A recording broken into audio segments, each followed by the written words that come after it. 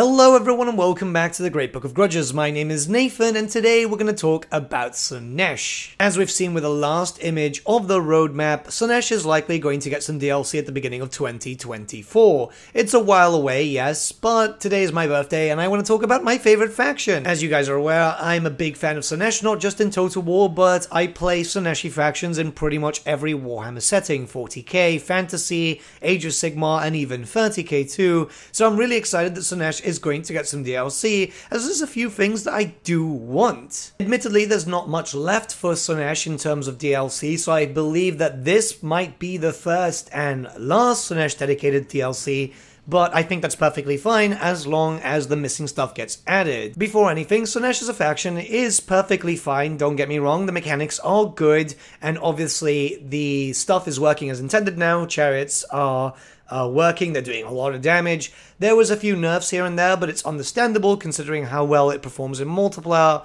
even though I still believe that multiplayer and campaign balancing should be done separately. Unit-wise, there's a lot of variety. Champions of Chaos was very kind to the Monogod factions by adding in the Lord options, the Hero options, and obviously the large amounts of units. This gave Slaanesh a pretty good bonus in terms of actually having an anvil to their hammer attacks, and I'm very, very happy. But a few things could make it even better. We'll talk about the legendary characters, and the only legendary lord that I personally want is T'Challa the Denied One, a rather interesting Slaaneshi mortal character, well, more demonkin than anything else, as you can see she is very mutated, but we know quite a deal about this character. She was introduced way back in around 5th edition, she even showed up in the End Times too, and she has her own faction. Her warband is actually known as the Tormentors. Let me give you some backstory on this character, as there's quite a lot. So, she was born in Nagarith, and as you can already tell, if you know some High Elf lore, nothing good ever happens there. She's the daughter of a mighty High Elven warrior who even fought alongside a Narian, and she was said to be extremely beautiful. So much so that the demon prince of Slaanesh, Samael, was instantly attracted to her and sought to make her his concubine. Now, the demon tried various different tactics to claim her, including harassing her father and family in an effort to say, listen, if you give me your daughter, I will stop bothering you. The father originally denied this, but as you can tell by this character, yeah, he eventually decided, yeah, this was probably going to be the best option. Something horrific, in all honesty, because a father basically giving up their child is absolutely disgusting. But this is what happened, once again proving that High Elves are one of the most unlikable factions in the whole of Warhammer Fantasy. But she ended up going to Samael. It can be imagined that she was tortured in an effort to make her beauty his forever. But something rather interesting happened. Samael promised that if T'Challa was a willing concubine, he would allow her to enact revenge on her family, which obviously I don't blame her. I mean, she did have to marry the demon, but at the end of the day, revenge is still something that is very common in the Warhammer Fantasy universe. Now, this is where things get a little bit more interesting, though. You see, when she slaughtered her family, Slaanesh's gaze actually fell upon her, with the Dark Prince of Pleasure noting how much potential T'Challa actually has. This obviously led to Samael becoming rather jealous, but T'Challa fell more and more into the corruption of chaos, being one of the very few High Elves that we do know that have completely fallen. T'Challa was her own being. She did not want to be a servant of Samael, she wished to be a servant devoted wholly to Slaanesh, and this is something that she made out to do. She escaped Samael and went off to do her own thing, eventually forming her own warband known as the Tormentors. Samael naturally complained to Slaanesh, which is kinda odd, but hey. And Slaanesh didn't really want to take too much part in this, saying that he was too arrogant, and offered a bit of a compromise. Samael could have T'Challa if he so wished, but only if she returned by her own free will. If she did so, then he could do whatever he pleased to her. However, if she did not, then that was up to her.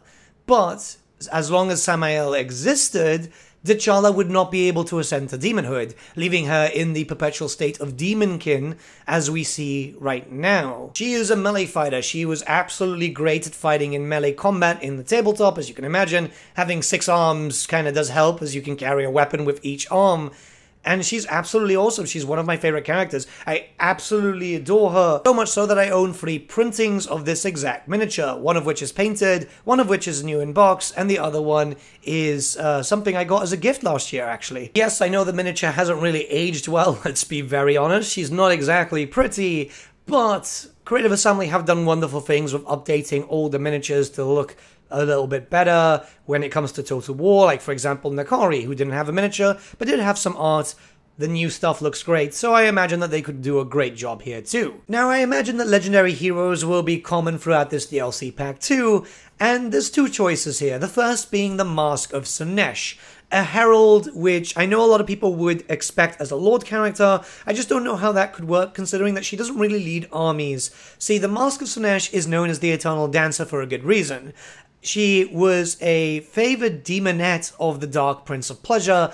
However, when Slaanesh lost the battle, she danced for Slaanesh as expected, yet Slaanesh took it as an insult. I'm not too sure why Slaanesh would take this as an insult, considering that the mask had done this for many times before, but because of this, the Mask of Slaanesh was cursed, having to dance through both the immortal and mortal realms, never able to stop. In fact, the dancing was used as stances on the tabletop to be able to do some different types of effects, and really the mask can't do anything barring dancing and moving around, can't even join units on the tabletop, and it's not a bad character, I must admit. Even the new Slaanesh Age of Sigmar version for the mask looks very, very cool, but I see this more as a legendary hero because of it. Possibly able to boost up demonettes in general, anything that's a foot troop, to be able to make them move around, do some really heavy damage. I don't know how this could actually work, to be honest. If anything, she could be turned into a character killer, as those dancers were actually quite interesting on the tabletop. She's not the most interesting one, I must admit. Even I, as a big Slaanesh fan, kind of see this as a legendary hero, but not really a much needed character. But it's very possible that Creative Assembly could have something rather interesting for her, so it's only a matter of time until we find out. It could be that we might not see Heralds for a while, and the Heralds will make a DLC in the future, maybe a Champions of Chaos style pack for the demons, but we don't know, The fact is, I don't expect new demon units too, but there are a few ones that are quite old. However, they want to bring in a rather interesting character. There's always Styrkar, a champion of Slaanesh, a leader of a Norse tribe, but I imagine that Norska won't turn into an undivided root, or divided root better.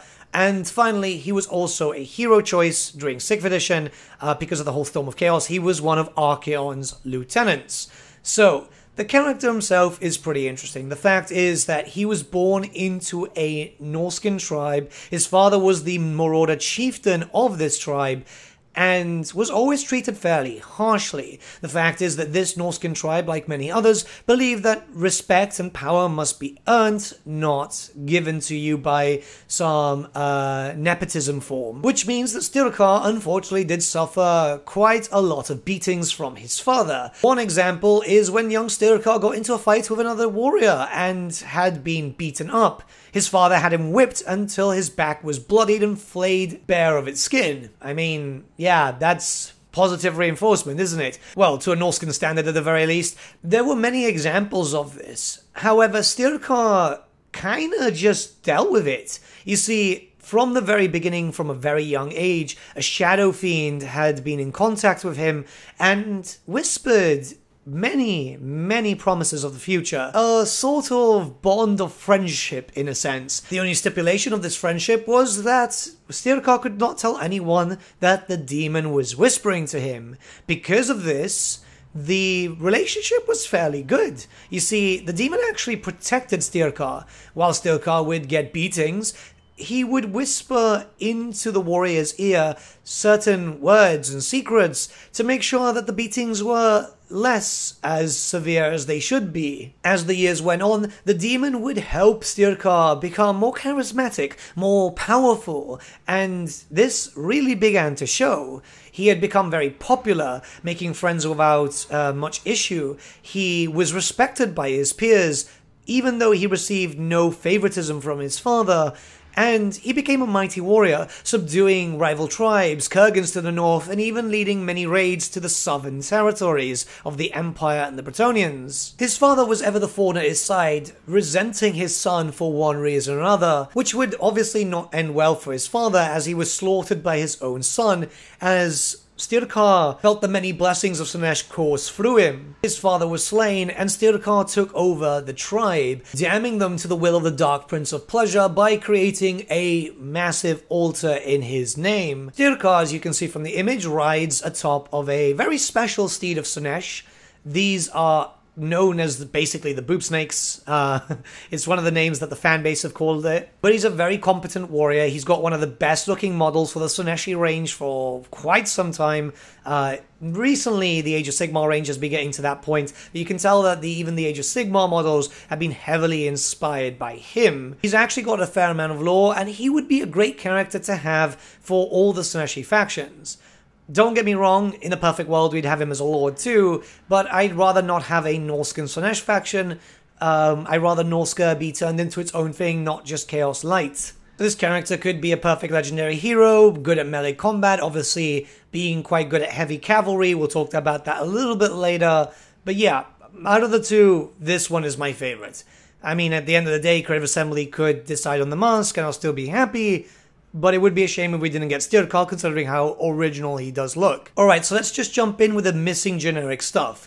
We have to talk about the fact that the Chaos faction of Slaanesh, even the Chaos Warriors, are missing the Chaos Sorcerer Lord of Slaanesh and the Exalted Hero of Slaanesh, so a melee hero and a Spellcaster Lord. Obviously, we do have Spellcaster Lords with the Heralds, but it would be nice if we had that, as that could also work with the Warriors of Chaos and just kind of fix that up a little bit. I know that variants aren't really the most exciting thing, and I've said this in every video, but it does help to have the option there. It does help to have the variety, because while you might not play it, someone else will.